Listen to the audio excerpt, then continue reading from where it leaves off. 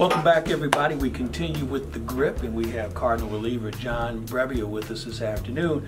And John, for you being a reliever, you're not a guy that has to have 4 and 5 pitches to use to get people out with. What are the 2 pitches or 3 pitches you like to use in the ballgame?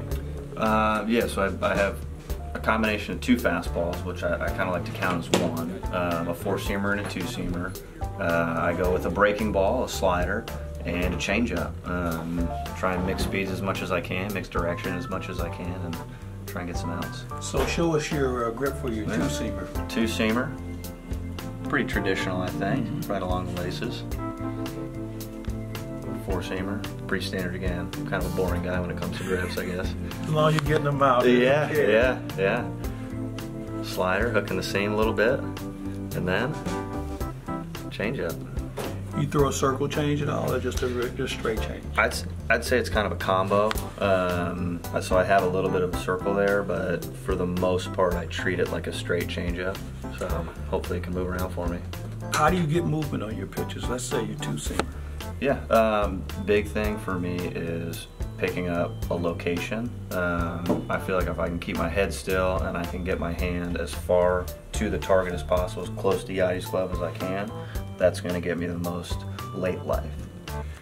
One of the things that we don't talk a great deal about is finger pressure. And maybe some guys grip it a little too tight. How do you try and make sure you gauge that fine point of knowing you're going to have a good feel as it leaves your hand? So one of the things I heard when I first started playing baseball was hold it like an egg. So I think it would be kind of appropriate to say hold it like a hard-boiled egg, because regular eggs can get a little cracky on you. So I try and picture the thing like it's a hard-boiled egg, shell on, that I don't want to squeeze too tight or else I'll start to crack it, but at the same time I got a little give with the pressure. All right. Anything else you want to show us about your grip? You know, I don't think so. I'd love to work on some fancy new pitch, something like this, but I don't know. You ever sat in the bullpen with guys who are working with different pitches and they're looking at grips and talking grip a lot? Oh yeah. Who'd you learn the most from? Oh gosh, I tried to learn from Jordan Hicks about his fastball. Clearly because I haven't thrown the ball considerably over 100 miles an hour, I'm not learning very well.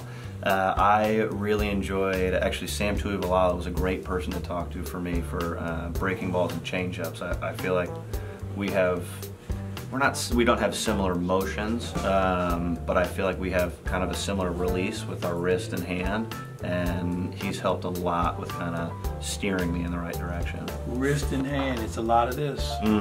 Yeah. And that's something that a lot of young pitchers don't understand yet. You have to have this developed as well, the forearm as well. Yeah, it's very much less about pushing the ball in and more about just kind of letting your hand and letting your wrist do the work for you.